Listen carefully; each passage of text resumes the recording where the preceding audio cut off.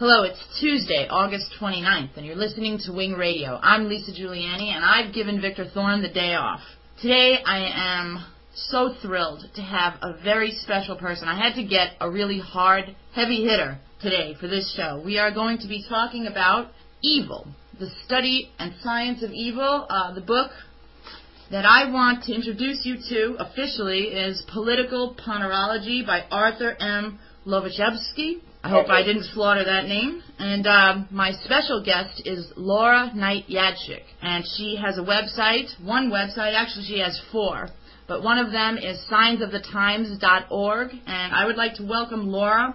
And first, let me just tell you a little bit about Laura. Laura has spent 30 years studying psychology, history, culture, religion, myth, and the paranormal. She worked for several years in hypnotherapy, and she has a deep working knowledge of how the human mind and brain operate. She's an historian. She's an author of several books. The first, Amazing Grace, which is an autobiography. The second, called 9/11, The Ultimate Truth, which is an unveiling of the real reasons behind 9/11. The third, The High Strangeness of Dimensions, Densities, and the Process of Alien Abduction, which gets into the differences between alien abductions and mind control, and how to distinguish between the two.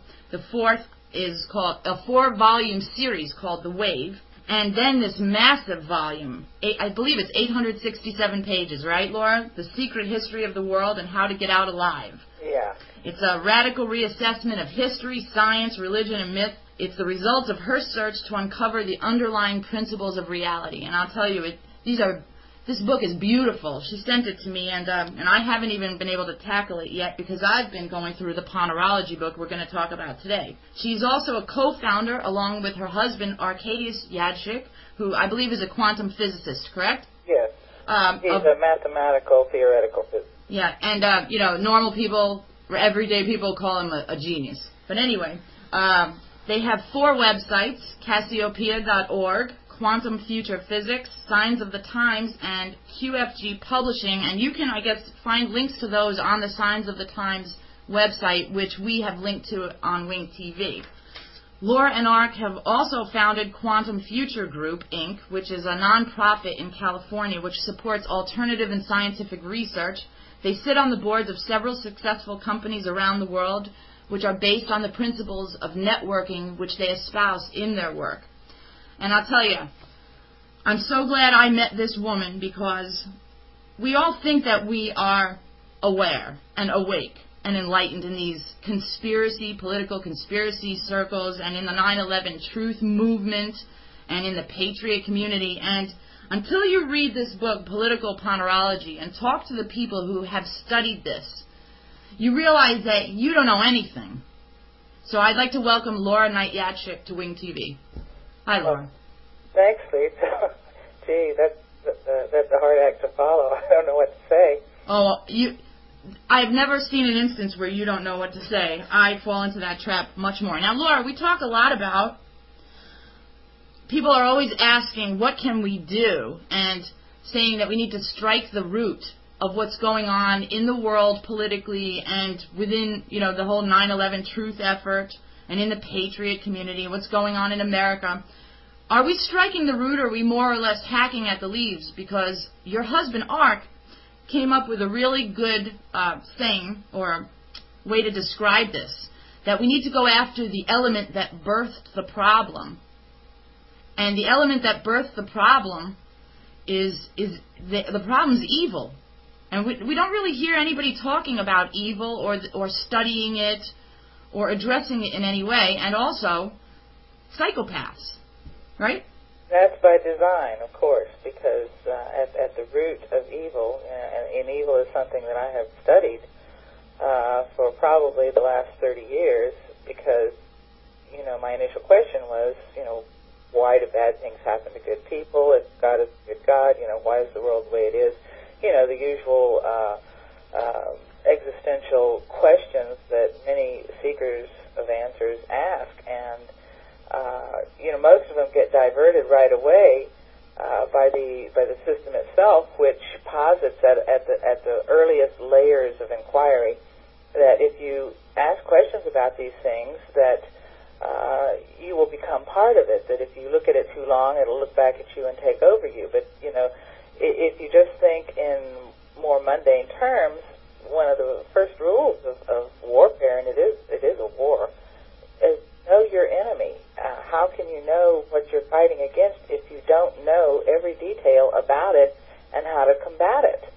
So, right away they have put a fence around the study of this by saying, if you think about it, if you ask about it, if you concentrate on it even, then it'll become real. And that is absolutely not the case, because, for all the years that those ideas have been promoted, that not to think or talk or inquire about evil, it has done nothing but grow and grow and grow. And there's of course the old saying that the only thing necessary for the triumph of evil is for good men to do nothing, right, which was attributed to Edmund Burke, an Irishman who was a member of the British Parliament.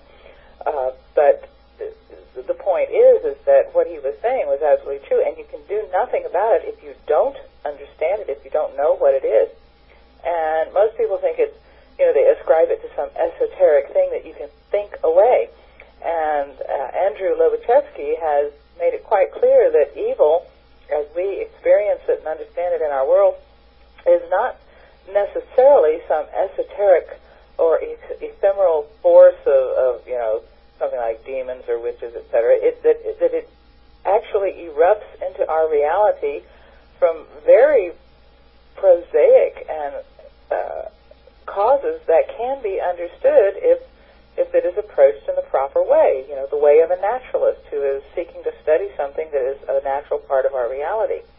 That evil erupts into our world from psychological deviance. And psychological deviance can be both acquired and it can also be inherited. There can be genetic psychological deviance. And they're called psychopaths in our society. Right.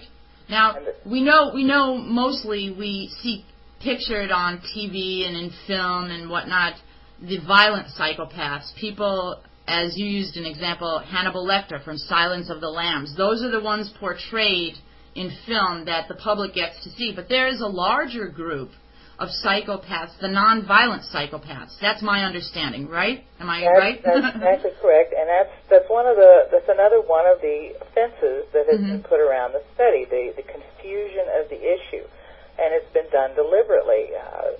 The idea of psychopathy as being the barely restrained maniac, and who's not really barely restrained because he comes unleashed every once in a while. Hannibal Lecter, and then there are things like Psycho, the guy with the shower scene, and various other things. But these types, what are called the criminal types, are really failures. They are psychopathic failures because they fail because they have broken their cover. They've been busted, right? They have been captured. They have been submitted to study. And this is another problem because most of the earlier studies of psychopathy were, in fact, those who had been failures. They were captured. They broke the law. They did something so violent, so reprehensible that they were apprehended. So the non-violent psychopaths were about the violent type.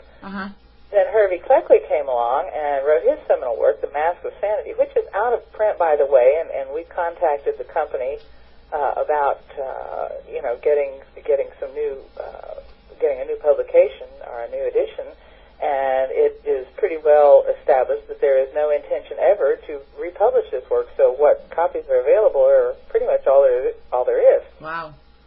So, but anyhow, his study dealt with another layer of psychopaths, which was mostly subcriminal. They just committed petty crimes or whatever. But for the most part, they were just put in hospitals by their families or their friends or under circumstances that were quite different from someone who had committed a violent crime. So he had a whole other level of psychopaths to examine, study, and work with. So he wrote his book with, extremely detailed case histories that were taken not just in the psychopaths, because of course you can't take a case history from a psychopath, because one of the chief characteristics of a psychopath is the fact that they lie. Right. So he took these case histories, he would get their version of everything, then he would interview all their family members, everyone who had ever known them, their victims, et cetera, and come up with a more complete picture of who and what what this type of individual was.